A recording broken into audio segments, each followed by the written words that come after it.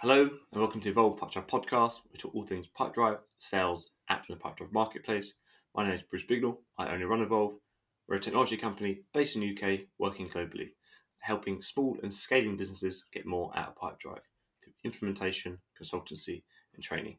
In this episode of the Evolve Pipedrive Podcast, I'm joined by the CMO at Trustmary, Arto Haho, who's going to walk us through a platform demo of Trustmary and how it integrates with Pipedrive. Hope you enjoy the show. Okay, then this customer is happy what they have seen, what Trustmary can do for them. So then we can win this deal. So this becomes a real customer for us. And now when we mark this deal one, what actually happens is that again one of our filters here in Pipedrive will trigger, and then this integration with Trustmary will send this contact to our platform, to Trustmary. And then in Trustmary we have created a contact list for all the customers who are one in Pipedrive. And then we have the automation created here. So whenever a new contact has been added to this list, then what happens is that first we will wait for 7 days. So we will give them a little bit time to get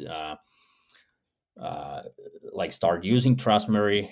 Then we will activate this survey to that customer. So we will ask both feedback and also we collect a review from that customer.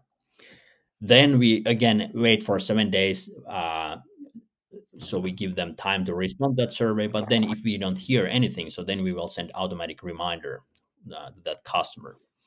And then actually from this automation, what happens is we also ask or we add this customer to a different list. so then we and that actually activates some other automations. But And would that be if they replied to you? If they replied during that, they then go into another list. Is that what you mean there?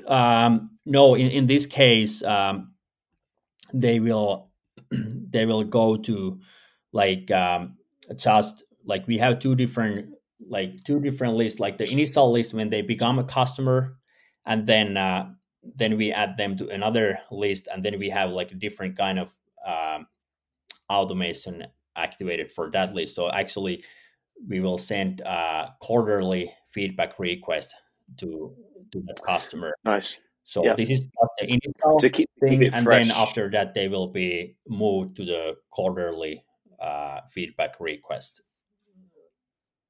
Nice, yeah. So it keeps it fresh and it's a nurturing touch point. And as then well, we can right? follow trends, like how different customers, like how they are doing over time. Like once in a quarter they will get the NPS question and feedback question, so they can leave a feedback, and then again we can also collect a review from them every time. But let's go to look at the survey itself, created with Trustmary. So after you become an our customer, then this is what you will see in 7 days, basically after starting a deal with us. So first of all, this is like the very basic, simple NPS question. Starting the survey, let's say I'm satisfied. So far, I give 10 out of 10. And then we ask for more details. Okay, why did you select that score?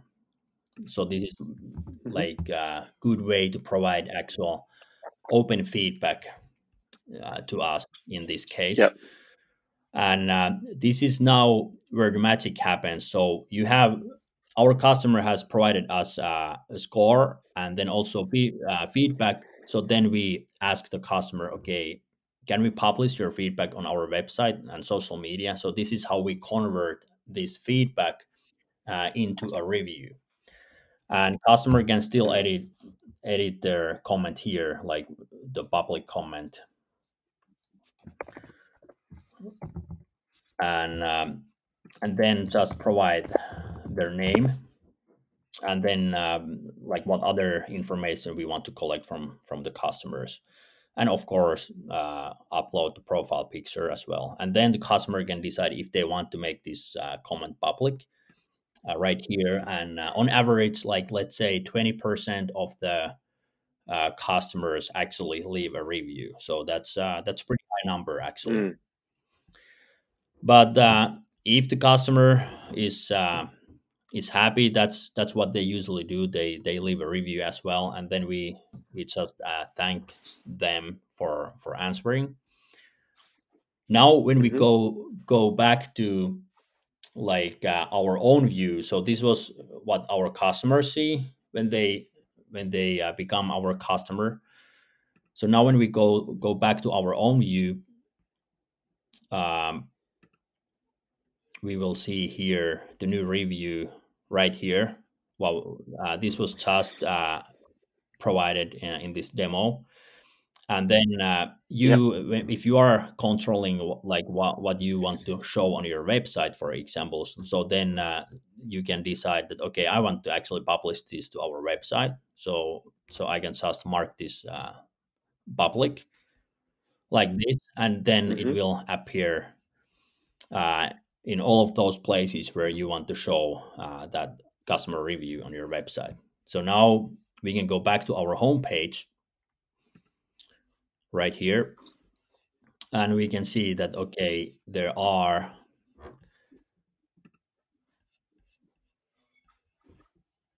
let's see. Okay, now we can see the comments here. So this is Nice, now okay. automatically like updating every time we get a new customer review. We kind of want to publish it, so then they will be. And this is a module that you would a piece of code that you would put onto like a WordPress or a Webflow site or Exactly. any site, I guess. So yeah, it's just a little script of code I can show you right here. So if you want to create a widget to your website, we have a template of a lot of different kind of ways to show customer reviews. Perfect. And then let's say we want to create this kind of, okay, this is a real demo, but don't worry, we will be back here in a minute. We love demos. Yeah, we can stitch this in. It's fine. Yeah, that's okay. Now we are creating a widget right here. So yeah, you can decide like how you want to show those. We have like different kind of designs here, etc. Then nice. Is so just on that, what is there a?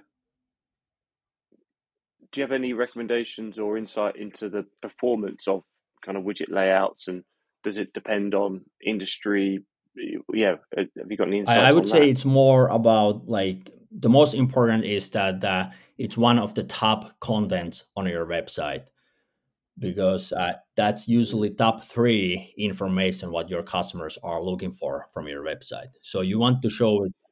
So above, as high as you can, yes. on the site. So it shouldn't be somewhere on the bottom of your website. It should be somewhere on like they will see pretty soon when they land.